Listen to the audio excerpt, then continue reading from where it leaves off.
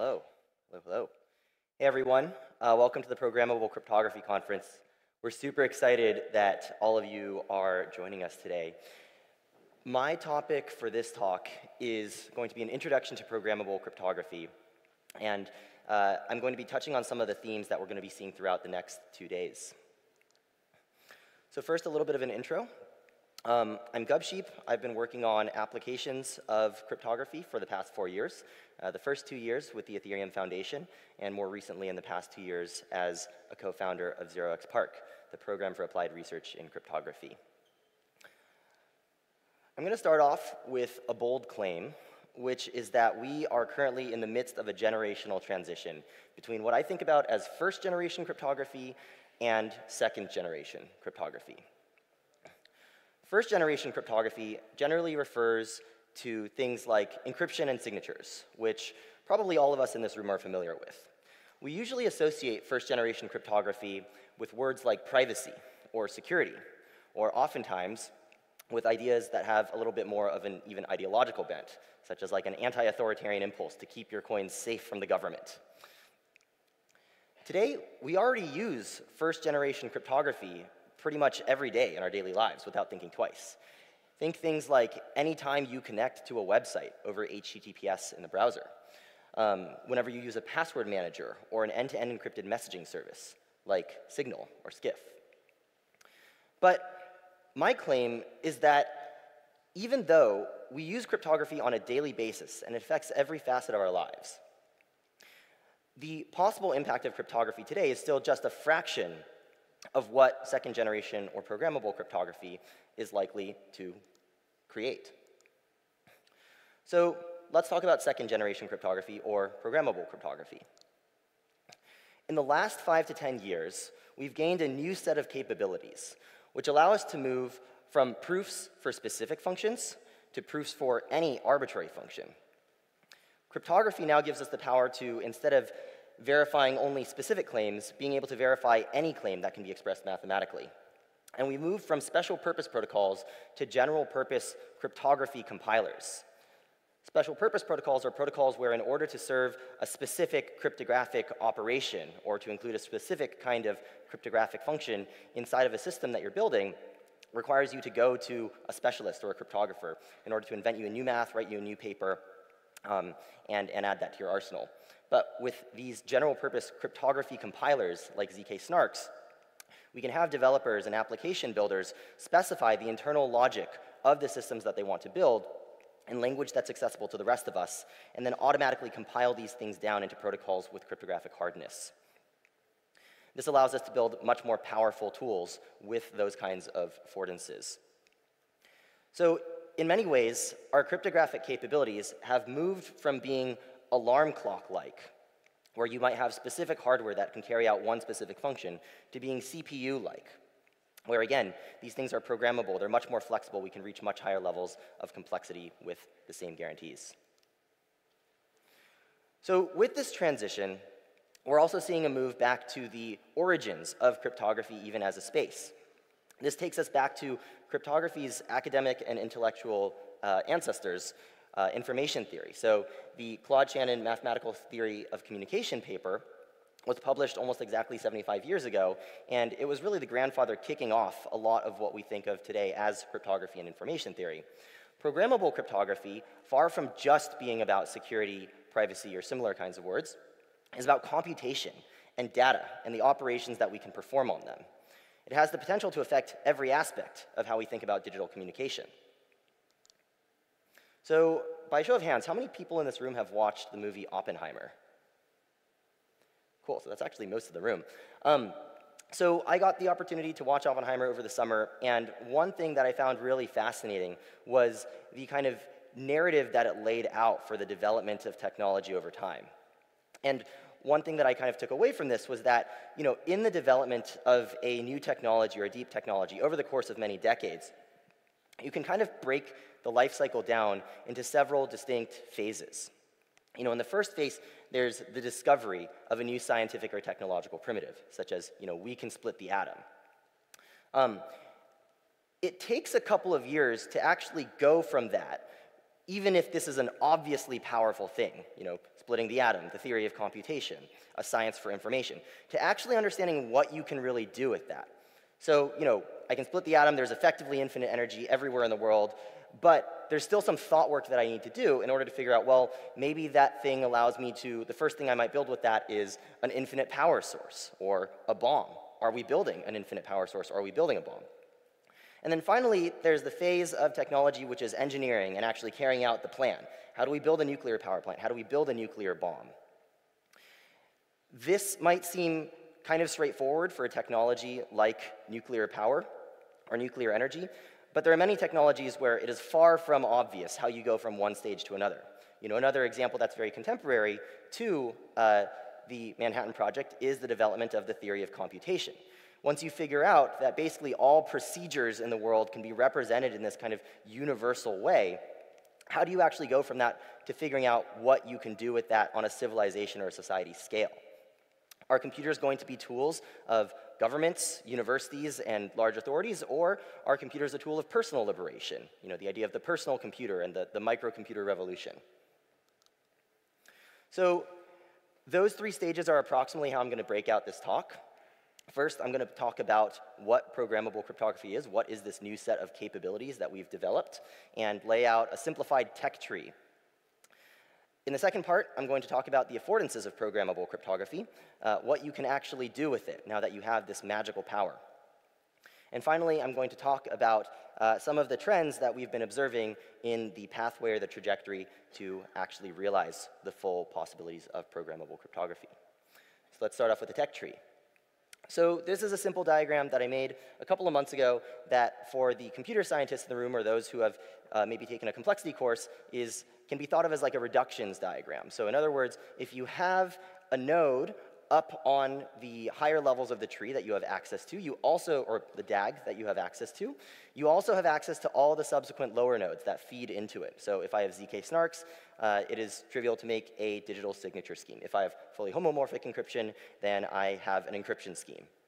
And you can sort of see at the very top, at the very edge of this, you have indistinguishability obfuscation, which is like the granddaddy of all these technologies on the screen here. And of course, this is very, very incomplete.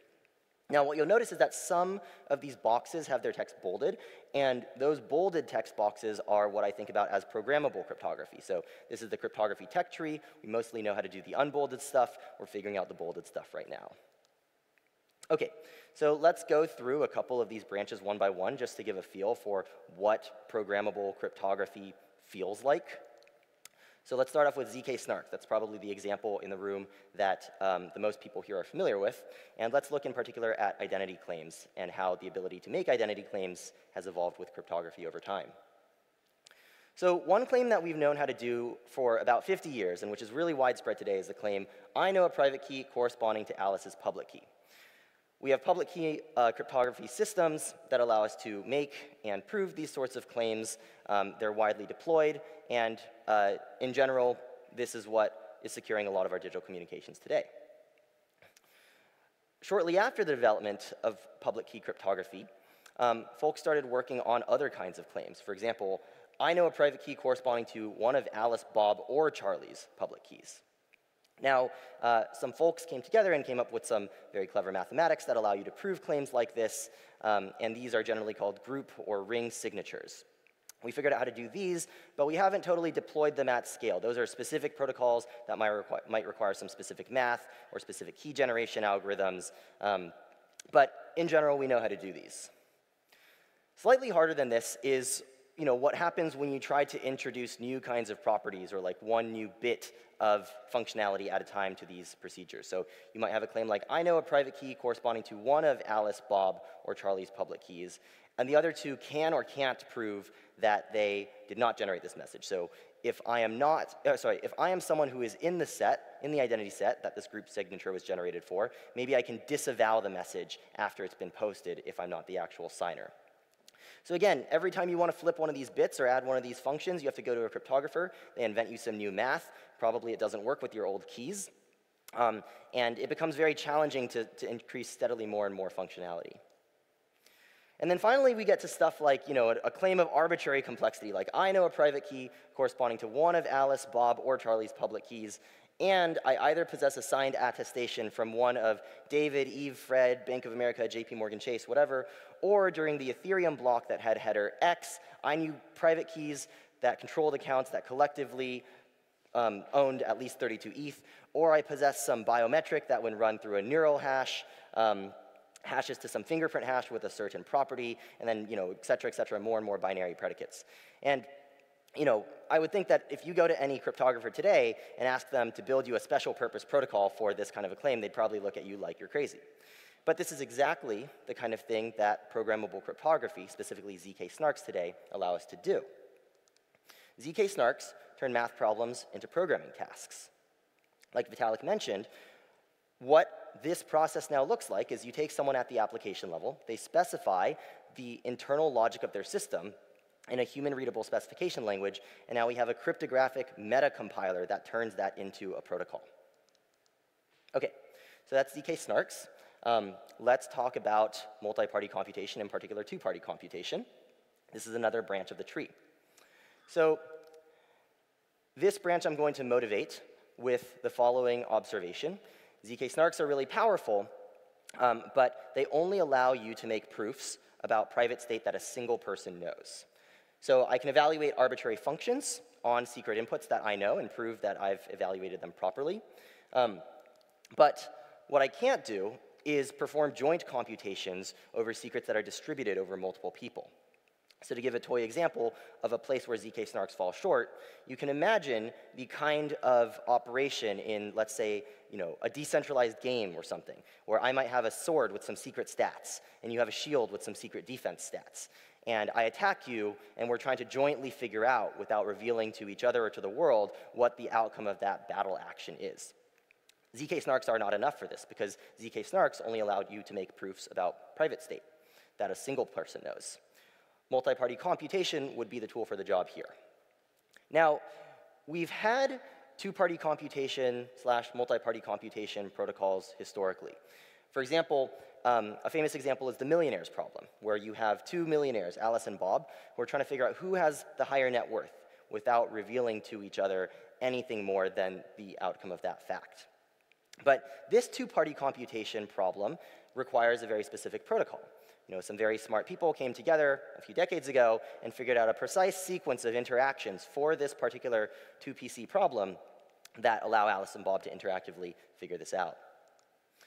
What we'd really like is we'd like to have two-party computation protocols that allow you to do this for any function f that's sort of specified maybe at runtime even. So that's exactly where the direction of things is headed. We're starting to see increasingly general two-party computation and multi-party computation protocols, and we're going to hear later from Barry Whitehat about the things that you can do with them. And that's another example of going from special purpose to general purpose and the unlock in complexity that that enables. Okay, so I'm going to breeze through the remaining three kind of bolded notes here. The first is FHE.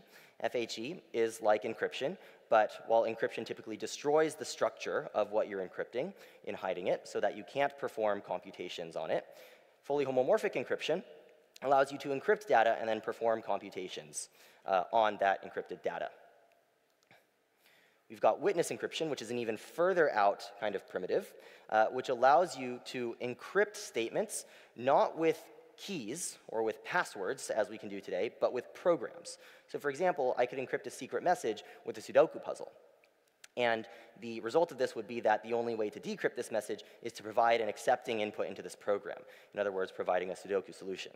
And this allows us much greater flexibility and programmability with the predicates that we use to hide information or make it accessible. And then finally, we've got sort of the granddaddy of this whole tree, indistinguishability obfuscation, which is sort of the holy grail of at least where a lot of programmable cryptography framed in this way is going.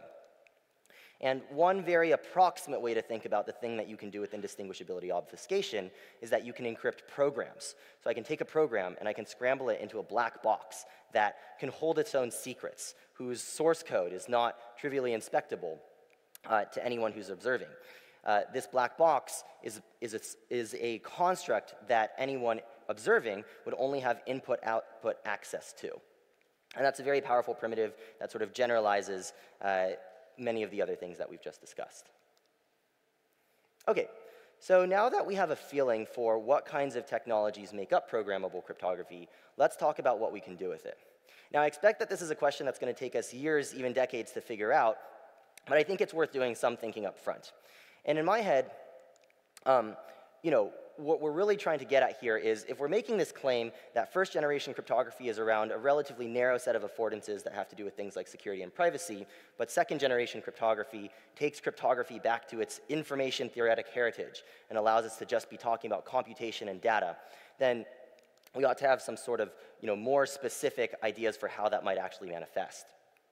So I want to share two kind of ideas or frameworks that I have for thinking about the sorts of things you can do with programmable cryptography. And my first example is a phrase that I'll call programmable protocols. So this is motivated by the following general problem. There's two people on the internet, and the one person wants to ask the other person for some sort of information. This is obviously an extraordinarily broad problem. It's arguably the reason why the internet exists. It informs the design of all APIs. And if programmable cryptography can have a big impact on this, it's probably safe to say that programmable cryptography is a pretty important digital technology. Okay, so first I'm going to show a very simplified diagram for how the internet works today. This is a very simplified diagram of the OAuth protocol. So you've got the person on the right, person on the left. Person on the right might ask the person on the left, are you Gubsheep? The way I currently respond to that is I might go to Mr. Zuck, and I might be like, Mr. Zuck, please respond for me. And Mr. Zuck might go like, yep, he's Gubsheep. Okay, let's take a slightly more complicated request for information. Person on the right might be a financial service provider, someone I'm applying to for a loan. They might ask, what's your credit score? And I might say, Equifax, please respond for me. And Equifax will go and gather all my personal data from a bunch of these data sources and silos and say his credit score is 740. And great, now the person on the right knows. And both of these are sort of, specific cases of this general instance of problem where the person on the right says, given an arbitrary function f, compute for me f of some data that you have access to out in the world. And again, the pattern here is I'm going to go to all these data providers, these silos, these services, and I might say, please respond for me. And there's two cases for what might happen after that. The first thing that could happen is they might go, this is the happy path. They might go, here's what you need to know about Gubsheep. Here's the response to your query. But the sad path is that for one of many reasons, they might not be able to respond to this query. They might say, that API does not exist, operation not allowed, or that data is split amongst 10 providers who don't have a licensing agreement or a trust model between them. And I think it's a reasonable bet to make that 90% of the queries that human civilization could possibly care about making to each other are going to fall into this bucket. And even the happy path is not so great. Okay, so what does the world with programmable cryptography look like? Well, it's a lot simpler. The person on the right asks, are you Gubsheep? And the person on the left says yes. And that's basically it. The overhead that you have to incur is that the person on the left does have to generate some cryptographic artifact. But by incurring this overhead, we sort of increase the overall simplicity and composability of the system. And we've got Zuck over in the bottom left making some sad Zuck noises. Okay, so here is a kind of interaction that anyone who registered for a ticket to PROGCRYPTO probably had to go through with ZooPass. The person on the right said, are you a PROGCRYPTO attendee? The person on the left says yes, and provides some sort of cryptography. Here we see that the cryptography also has these nice properties where there's minimal disclosure. The person on the left is just responding to the query that the person on the right is asking. And again, it's a much simpler system. We're not going through, such and such API or so-and-so, developer platform or whatever else.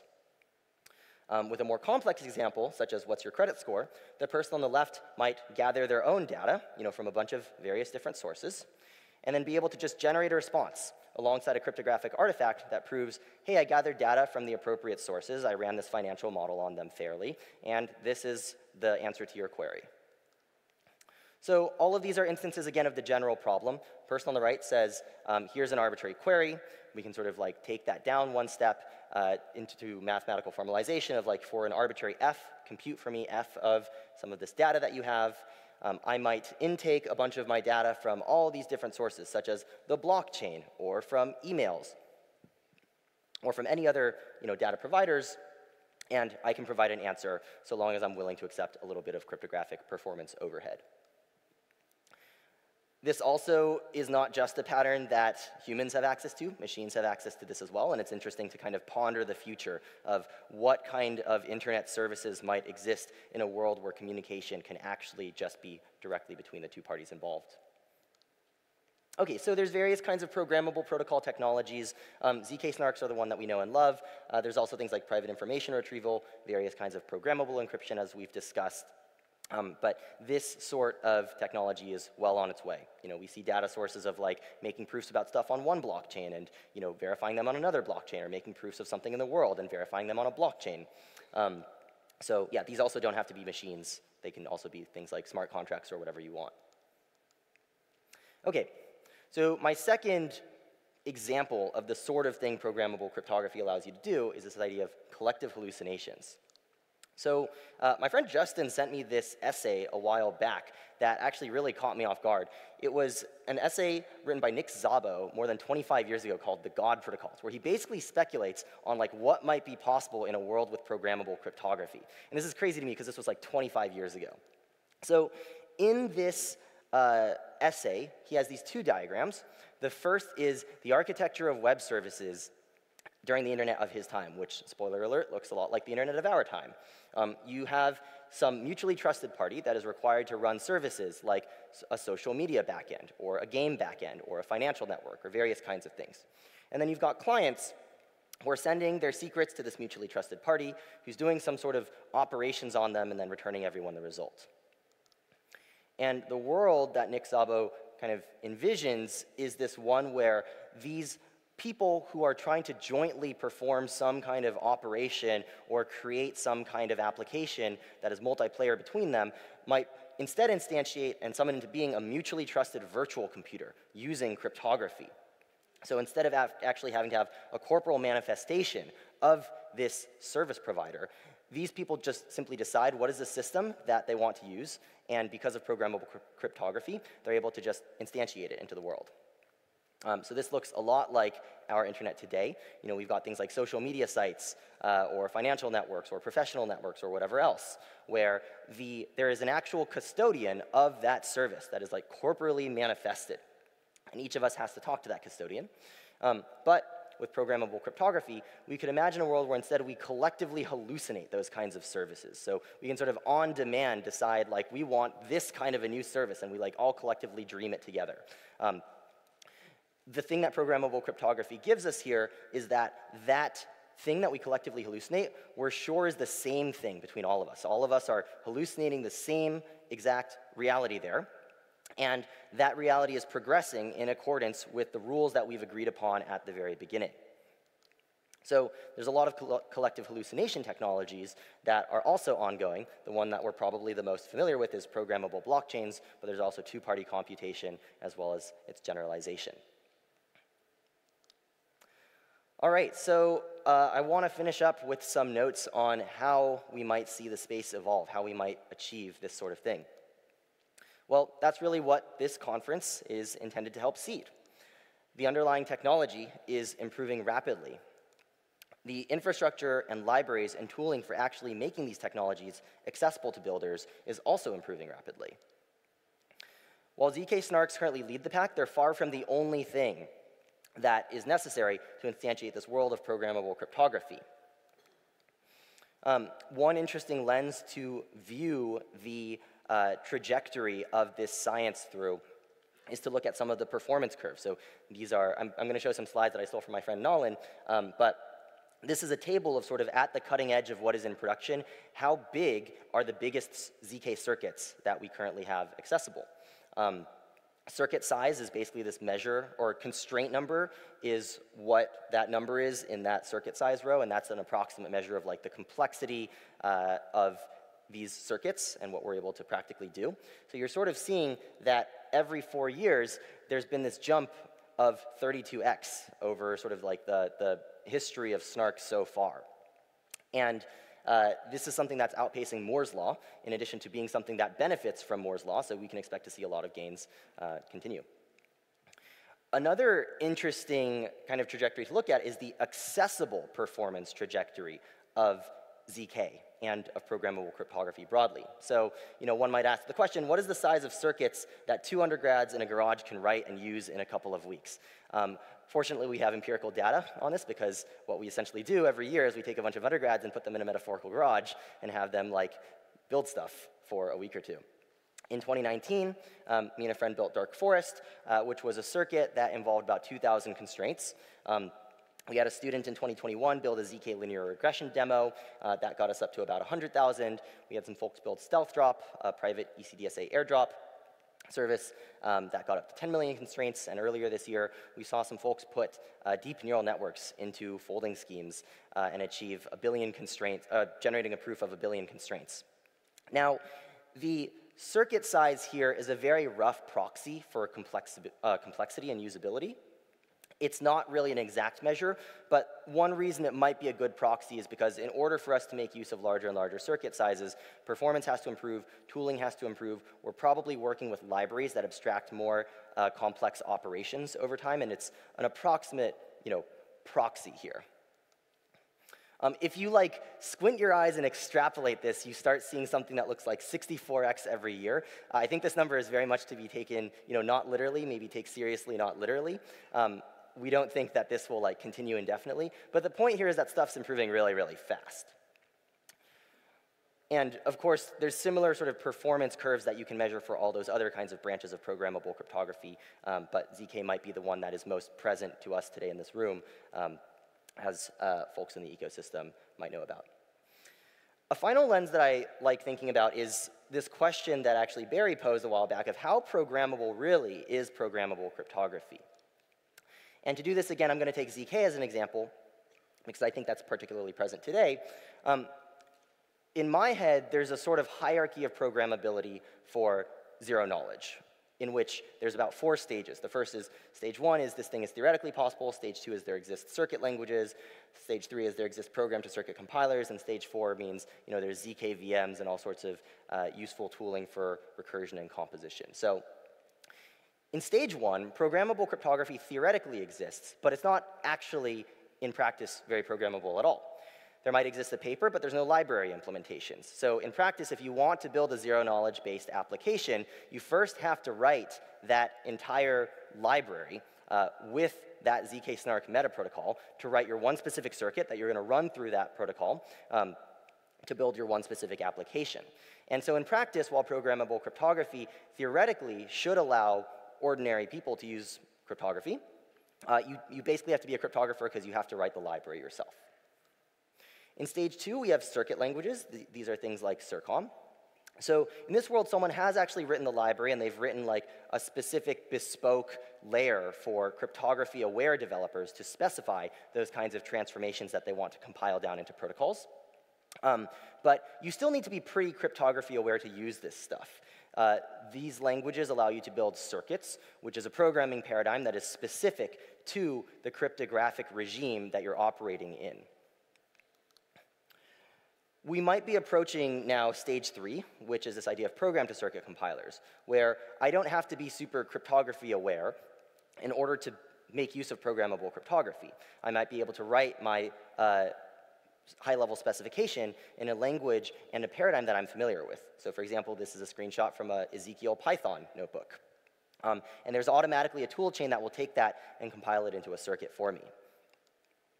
And then finally, you've got this 4th stage of ZK VMs, recursion, composition, where my runtime is something that I'm familiar with, where I'm able to very flexibly move things around and join them together in a way that I, as an ordinary programmer, might have the entire cryptographic stack abstracted away from myself. So that's ZK. There's obviously plenty of other technologies as well. 2PC, which we'll hear about later from Barry, is probably just straddling the line between stage 1 and stage 2.